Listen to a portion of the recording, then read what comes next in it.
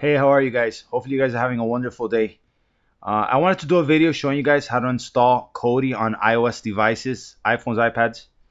I had posted yesterday on my website how to do this, but I just wanted to show you guys how simple it is, and that way you guys could see me do it, okay? So what you guys are going to want to do is come here to my website at geekforyou.net, okay? You'll find this. We're going to open the post, Kodi on iPad, iPhone, no jailbreak. We'll open that up.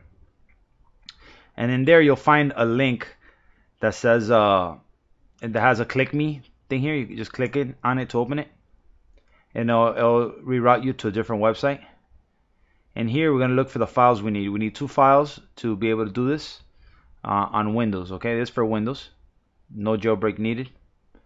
So two files we're gonna need are right here. Okay, an unsigned Kodi file, you download it here, and Cydia impactor.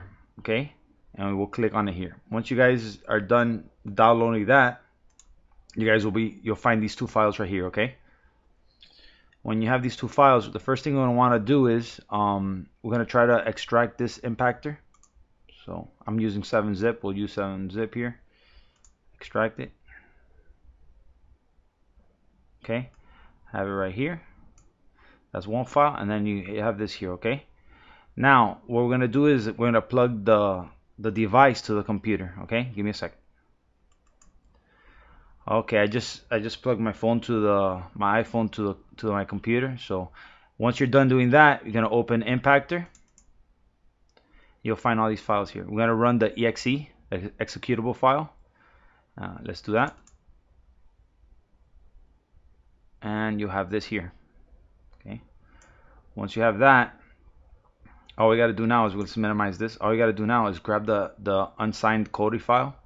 We'll drag it here to the box, and we're gonna put in our login details. Okay, give me a second, I'll be right back. Alright, I just have my stuff in there. So now I'll start doing a bunch of things here. You just gotta wait for them to be done. You say okay, let's just run.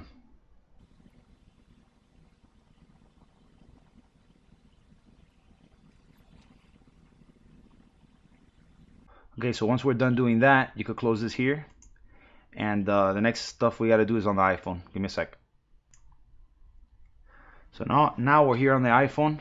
Now all you got to do is, if you're gonna see that it's gonna have the Kodi right here. You click on it, it's gonna give you an untrusted developer. So what we need to do to get rid of that is we're gonna go to General, and here we're gonna look for where it says, let me see here.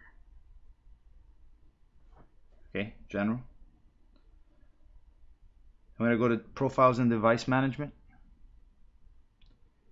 and we're going to click here on Developer App. Say Trust. Trust here, and we're set. So now if we go back home,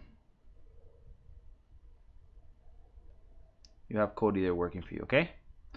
If you like this video, as always, give me a thumbs up and subscribe. See you guys in the next one.